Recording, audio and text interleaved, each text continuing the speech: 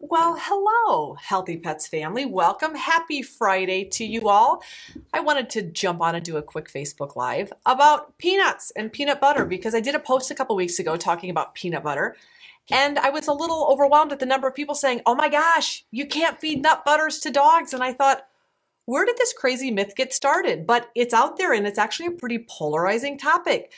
Joining me today is Rodney Habib. We are at the Creators Lounge. Thank you for hosting me here and welcome to Healthy Pets. And thanks so much for having me. And hello, Facebook world. Welcome to such an important and popular topic, peanut butter. In fact, according to statistics today, the all-time highest consumption ever of peanut butter, especially by Americans, 8 pounds a year of consumption. And that's just not for American families, but of course that's being shared down to our furry family as well. So whether you're like stuffing Kongs to keep your dog busy with peanut butter, whether you're making those like DIY pet treats at home and your top ingredients peanut butter, or even if you're trying to give your meds to your pet with peanut butter, everybody is using peanut butter. And as you alluded to, because of these issues online and these myths, a lot of pet parents are bypassing the good peanut butters in the aisle and they're resorting to bad peanut butters. That's right. First of all, I'm totally guilty of that 8 pounds of nut butters. I absolutely, in 2020, consumed, I bet, over 10 pounds of nut butters. For the purpose of today's Facebook Live, when we say nut butters, we're going to lump everything in that section in the grocery store into one category. So the truth is peanuts are not nuts. Peanuts are legumes. And we're going to talk about sunflower butter today. But that entire category of seed butter and legume butters, we're going to put them all together into nut butters because that's where you're going to go in the grocery store to find them. So on today's agenda, we want to put more tools in your toolbox when trying to select a peanut butter. We're going to talk about the types of peanut butter that you're going to see on your grocery store shelves, the toxic nut myths right now that are circulating online, the health benefits of some of the nut butters that you might be passing on, and check it out, a DIY nut butter recipe. So one of the things that I found interesting is the fact that peanut butters, the most popular peanut butters in the US are actually called peanut butter spreads, which I didn't realize. There's like spread means something different than peanut butter. I had no idea. According to the FDA, when you look at your peanut butters, you really got to pay attention here. If you see the word peanut butter, that means that the manufacturers have 90% peanuts or more inside of a jar. But if you see the word spread on a peanut butter, it could be like 60% peanuts and 40% of maybe not so good ingredients. And there's a reason for that. Because true nut butters look like this. They separate. When nuts are ground up, oil comes to the top, and then, of course, there's the separation that requires people to have to stir. And in North America, a lot of families are not into stirring. So for convenience and to improve mouthfeel, the top peanut butter companies actually add unhealthy products to peanut butter, not only to make it super creamy, even in the refrigerator, but there's a certain mouthfeel. It's perfect. It's almost like velvet. So Jif and Skippy both have added hydrogenated oils, and that's what makes it so creamy, in addition to actually adding sugar. So yes, there's sugar, and sugar's not so good, but far worse than sugar is hydrogenated oils. These oils are really bad for your entire family. In fact, one veterinary research paper shows that dogs eating hydrogenated oils, puppies in the lab didn't grow adequately, that it is such a burden to our family system. Nothing should be eating hydrogenated oils. Actually, partially hydrogenated vegetable oils have been banned in the US, but we still allow fully hydrogenated oils, and they're in peanut butter. They're in a lot of peanut butter. Now, the natural peanut butters have replaced hydrogenated oils with palm oil. And although you may think that that's better, palm oil in and of itself is an additional source of fat. There's still those added sugars, even in the natural peanut butters, and palm oils they're just not environmentally or ecologically sustainable. It's just, they're not environmentally friendly oils. So avoid the palm oil and the hydrogenated oil at the same time. Well, this becomes a problem for people because, of course, when you go onto the internet to try to find the better nut versions of peanut butter that you could purchase, you are going to be bombarded by websites that tell you, hey man, be careful, be warned. Check out the ASPCA right there. Human foods that you can't give. Peanuts, nut butters, excuse me, walnut, pecans, cashews, all of these different types of nuts could be potentially harmful for your dog. In fact, the #1 searched Google article in the world by this blogger who should do some information checking. Check it out here. Can dogs eat nuts? Good versus bad? Well, on their website, this #1 article, it says you can feed peanuts and you can feed peanut butter, no problem. But if you scroll down, all the other peanuts are potentially harmful and or toxic. So these types of articles, which abound, in fact, if you just Google, can I feed my dog peanut butter? Like the top 3 pages say no nuts, no nuts, no nuts. And my thought was, how did this come about? And I believe it's because I call it food fear. And I believe that we end up fearing a lot of foods because we are erroneously classifying these foods as toxic. So I want to spend 2 minutes this morning and talk about true toxins versus other risks, and nuts and seeds are a really good example to use. So the definition of truly toxic foods are foods that contain innate substances that are harmful for animals. So we went and we sought out, in my opinion, the very best source for knowing what's harmful for dogs and cats. That's the European Pet Food Association. They're called FEDIAF. FEDIAF says that there are indeed 3 human foods that are truly toxic to animals. And you can go to fediaf.org and you can read about this. And what they say is that the 3 foods that have to be avoided, that we should never feed dogs and cats, are grapes and raisins, members of the onion family, and chocolate. So these 3 foods absolutely should never be fed to animals because they're known toxins. But toxins, which are these 3 foods, are very different than medically inappropriate foods or foods that are a choking risk. And these are the terms that get completely jumbled when we have the conversation about seeds, nuts, and pets. So we call them toxic when really there are other issues. We scoured the literature trying to find studies or research demonstrating that nuts and seeds are toxic. And the truth is, all of these seeds, sunflower seeds, almonds, cashews, Brazil nuts, pine nuts, peanuts, and walnuts, none of them have any innate toxins. They're all in and of themselves totally safe.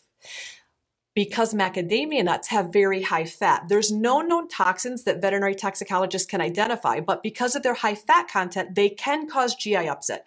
So across the board, veterinarians, including myself, say don't feed macadamias. They can cause GI upset. The conclusion of the toxicosis study is that tree nut butters and nuts are not toxic for animals, but macadamia nuts can cause GI upset, so we don't feed them. What that does mean is that what you read on the internet is that there are some lifestyle risks associated with nut butters. Of course, choking. This is a walnut, and if your dog gets a hold of this walnut, he could absolutely choke on it. Of course, seeds and nuts and the nut butters, like the hydrogenated oils, those added fats are totally unhealthy for animals. Not toxic, just super unhealthy. Don't feed hydrogenated oils or palm oils to your dogs or cats. If your dog or cat has had pancreatitis, anything with fat can be an inciting risk. So of course, animals with pancreatitis should have lower fat foods, but that doesn't mean that these foods are toxic. And I think that that's where the issue comes in. So when we think about nuts and nut butters, what are the actual risks? Well, there are a couple, and they fall under the contaminants and additives category. So when we think about the risks, we have a mycotoxin risk and we have a xylitol risk. Those are the 2 toxin risks, and they come from additives or contaminants. So let's start first, Rodney, with contaminants. So those of you that happen to have a black walnut tree in your yard, you will know that black walnuts walnuts are, believe it or not, a seed. And if you happen to have a black walnut tree in your yard, you will know that the walnuts come in a green husk that turns black that can absolutely harbor mycotoxins. So this is growing on your tree. This part can grow mycotoxins, which can be toxic to your dog. Inside of the fruit, this husk, which you should never feed to dogs because of the mycotoxin risk, is the actual seed, and the seed itself is safe and fine, other than it can be a choking risk. So if you are going to give walnuts to dogs, obviously you've got to give the inside soft piece that is totally non-toxic for animals to eat. And that's where the confusion comes in. Mycotoxins are not just found on the husks of walnuts, so no walnut wood, no walnut bark, no walnut husks, but inside walnut safe and fine.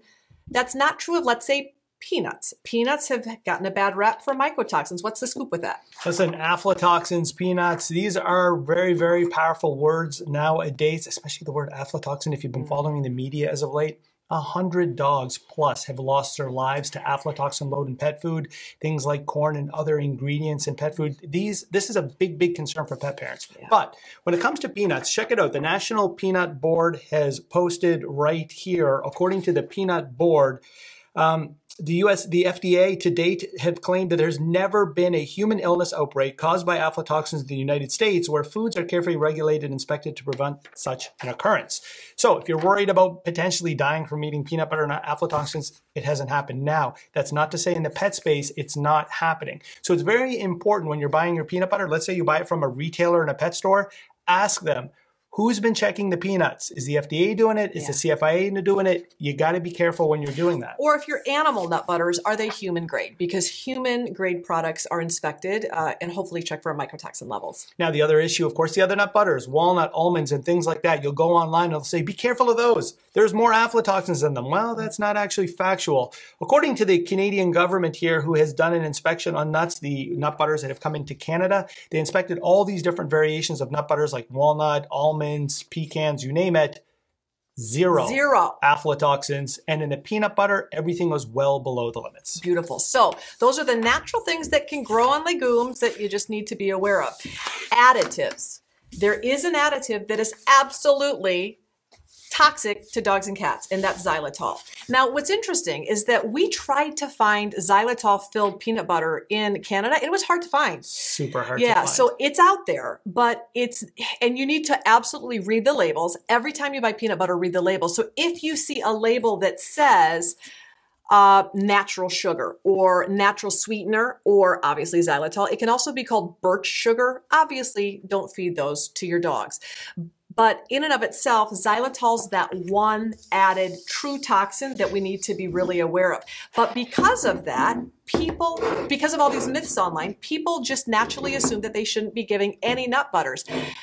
And that's unfortunate because they're safe and fine to eat. In fact, some of them can be a really great way to deliver a little bit of extra nutrients. What's your favorite? Now that you've dispelled all of those myths on nuts, check it out, pet parents. When you're going in the aisle, you can go into the natural aisle and feel safe. Look, if you still want to purchase peanut butter, but you want to get a better version, let's say something organic, know that you're going to go home and something very high in protein and niacin, and peanut butter pound for pound is like the cheapest. It is. And sunflower butter, lovely, high in vitamin E and A and magnesium. If you opt to do sunflower butter, try and buy organic, in my opinion. But I love sunflower butter. It's a great option. Especially for allergies at home. Look, walnut butter itself, the highest in omega-3 fatty acids, ALA.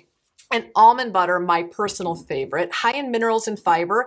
It is the lowest in carbohydrates, lowest in saturated fat. Now, let me say this for those websites online who are not updating their sites and saying, hey man, only feed peanut butter because it's lower in fat. It could give your dog pancreatitis. Update your sites. Check out cashew nut butter. It actually has less fat. In fact, if you compare peanut butter to all the other butters, you're off by like 1 percentage point. There's a lot of myths out there. Yeah. So if you have an animal with pancreatitis, probably not nut butters. But other than that, nut butters are absolutely safe as long as they're xylitol free. Now, if you're taking our recommendation and you're going to stick with the stirrable type of nut butters, which means the non-additive, no extra hydrogenated oils or fats, because they're fresh nut butters, they expire quickly. And this is another thing that we didn't realize. So heads up, if you're buying these healthier choices, they don't last as long because they don't have those additives and preservatives. According to the USDA, you got 1 month to consume it once you crack the jar if you're storing it in your pantry. If you're putting it in your refrigerator, yes, you can extend it to 3 to 4 months. I know it makes it harder and it may break utensils, which is why it pushes people to buy the hydrogenated versions of peanut butter. If you're hell-bent on buying this type, well, according to the USDA, you've got 2 to 3 months with this type of butter with its additives, and it's going to last 6 months in the refrigerator. But there is some good news here. There are some commercial companies who are a lot cheaper if you're strapped for cash that are now trying to be better. Look at Walmart Go. I just said look at Walmart Go. They've got 1 ingredient in their peanut butter, which is just dry roasted nuts. Or take a look at Smucker's, who's trying to be better, 2 ingredients, peanuts, and only 1% salt. So if you're going to buy a commercially available nut butter, try and get one with just 1 ingredient. That's the take-home message. Now, if you're like us and you think, okay, cool, those are more expensive. You actually can make nut butters at home, and it's so easy. Like, it's shockingly easy. So my suggestion is, where you get the freshest nut butters with the most nutrients that you want to pass up the food chain, you can make nut butters at home yourself. And we actually put together a free, easy to download PDF. You can go to foreverdog.com. I have my favorite easy, simple, step-by-step recipe for making. I like almond butter. You can use sunflower butter. You can use peanut butter, but you can pick the peanuts you want. You can get Valencia low mycotoxin peanuts. You can make homemade nut butters really easily and simply by following the recipe here. We also have a list of all of the commercially available peanut butter brands that do contain xylitol that you want to watch out for. So both of those resources available for you at a download. Thank you all for joining us. We wanted to dispel the myths that all nut butters were bad or that you shouldn't be feeding your dogs nuts. It's just not true.